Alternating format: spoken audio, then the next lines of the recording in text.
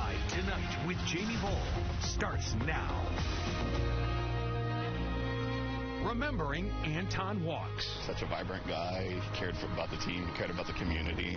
The Charlotte FC player was killed in a boating accident not far from where the team was training to get ready for the new season. There's a little bit of solace knowing that we can all band together and support one another in such an awful time. Family, friends, teammates, and fans gathering at Bank of America Stadium today with one goal: to honor Walks' life and his impact on Major League Soccer. More on that coming up. Also tonight, a scary and unplanned delivery. A mail carrier robbed at gunpoint in South Charlotte. We are getting a broader look at that problem. Jury selection, that continues. The double murder trial of Alec Murdoch. See him here heading into the courthouse. Jurors being narrowed down so the prosecution and defense can begin interviews tomorrow.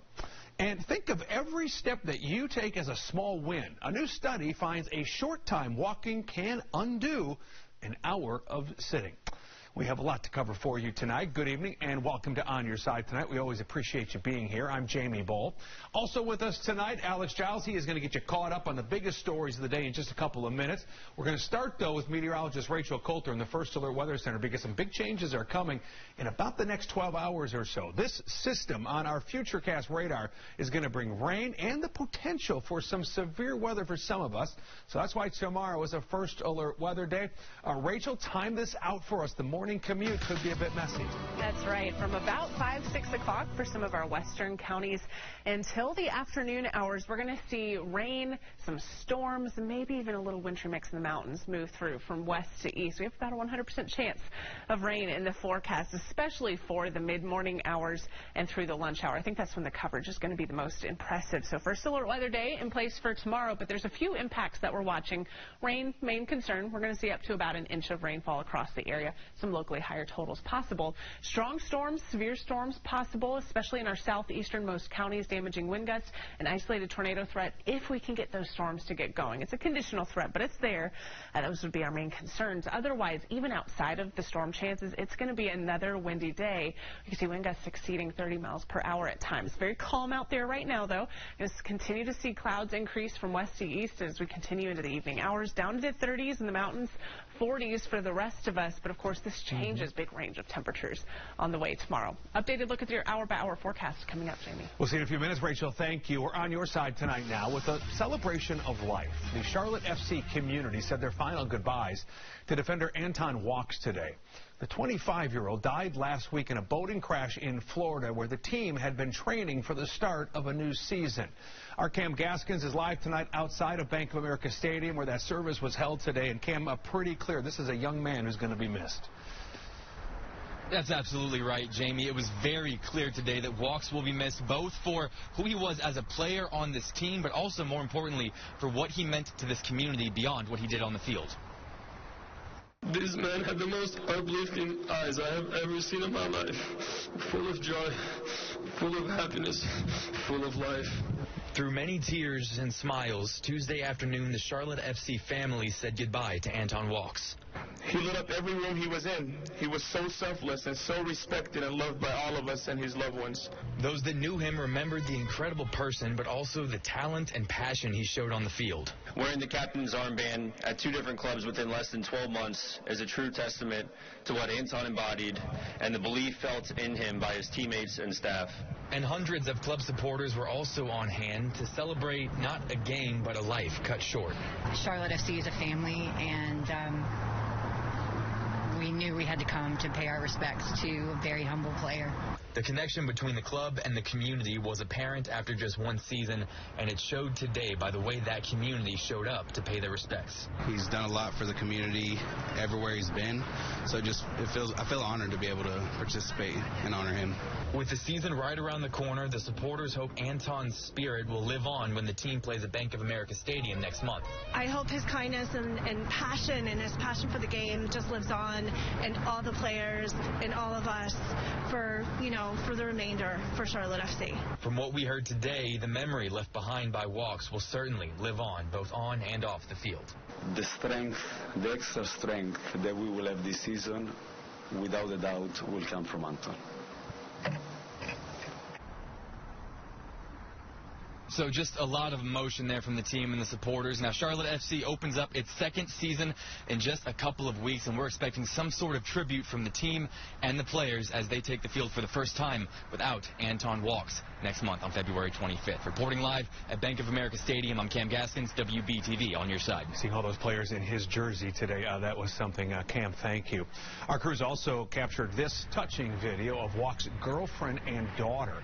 After the Celebration of Life service, they stopped by the memorial for Walkes that is set up outside of Bank of America Stadium. Our coverage continues tonight with sports anchor Nate Wimberly. He's here in studio. And Nate, Walkes was just a rising star for Charlotte FC. Yeah, Walkes' MLS journey started in Atlanta in 2017, and he arrived in Charlotte via the expansion draft in December of 2021. He instantly became a fan favorite among Charlotte FC supporters and his teammates. Walkes didn't play for most of the first half of last season, but after the coaching change to Christian Latanzio, he became a staple in the starting lineup. He played in 23 games with 21 starts and was key in the defense of the Crown as they missed the playoffs by just 6 points. But more than what he did on the pitch, Walkes was the perfect fit for a first-year team that was going to go through a lot of ups and downs. He had the personality this squad needed. Anton loved joking around, not taking life too seriously. He enjoyed the little things, the banter before warm-up and training, the bus rides that we dread every single day, just talking smack about players who had just sucked in training. He was a guy on the team everyone looked up to, always trying to help people and demanding their absolute best. With Anton, you never had a bad day. The same trustworthiness he had as a friend, he had as a teammate. Never backed down from a challenge. A true fighter. Walkes was a perfect fit for what Charlotte needed in year one. He left quite a legacy, and Coach Latanzio said today, he will continue to be with us. We will carry on his legacy. Back to you, Jim. It's a big job trying to pull this team together again in a very short period of time. Nate, thank you.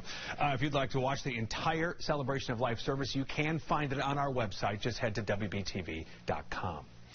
All right, now to 7 at 7. Alex Giles joins us now with 7 of the biggest stories of the day to get you caught up. What else is going on, Alex? Jamie, a crime alert here, and this isn't a story you hear about all the time, but it is something we wanted to bring you here. We've learned a mail carrier was robbed at gunpoint in South Charlotte, and this is the second time a mail carrier has been targeted in recent months. The most recent robbery happened on Candlewood Drive last Thursday. Police say the mail carrier was delivering the mail when he was robbed of his phone and his Arrow key. That's the key that can access cluster boxes across the city.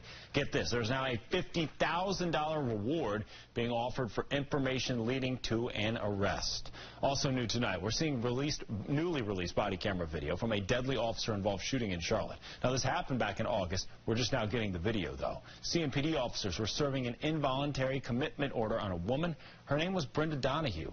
When officers arrived at her home, they went inside. In the home, a door opened and a shot was fired. It's the police, man. Can you open up the door? Okay, well, I have paperwork that...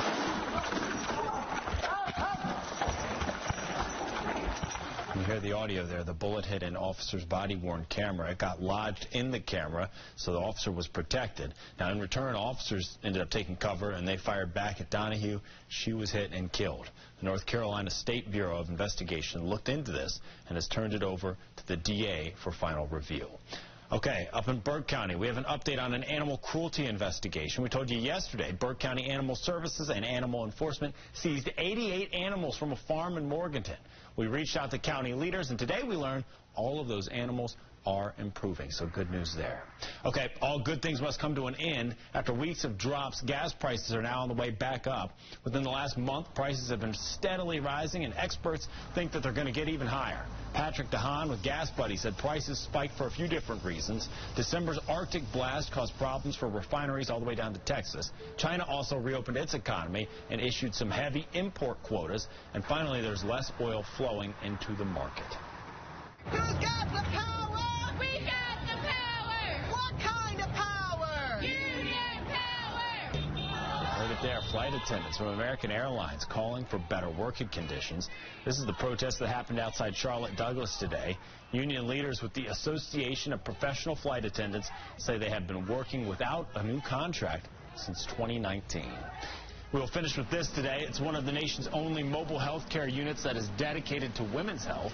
Atrium is trying to provide women's health care to underserved communities. They call this new project the Drive to Thrive Initiative. All services on that bus are free. It will officially roll out to West Charlotte and North Charlotte starting tomorrow. You shouldn't be able to miss it if it's on the roads, Jamie. I guess not. Massively important, too, that absolutely the work that they're doing inside of that bus. Alex, thank you. Yes, sir. Coming up next here on Your Side Tonight. A feast fit for the Queen City. Charlotte Restaurant Week is underway. Your local favorites are hoping your business will help their bottom line.